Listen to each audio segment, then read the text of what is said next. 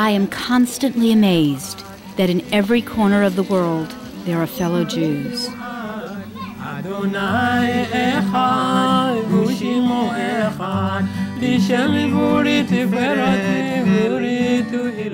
It has been said that if there are 12 million Jews, there are 13 million Judaisms, and from the earliest age, I knew that to be true.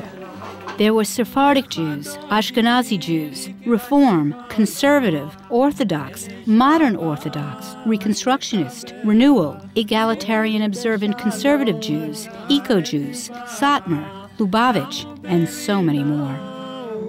There were Jews like my grandparents, who had lost a total of 18 brothers and sisters, along with their parents, in the camps.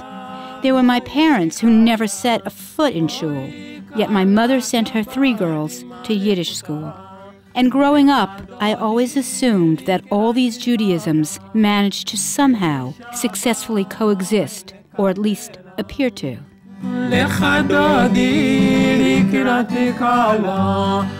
And then one day, I heard about a group of Ugandans called the Abayudaya, and all what I had previously thought about who is a Jew and what makes a Jew was called into question.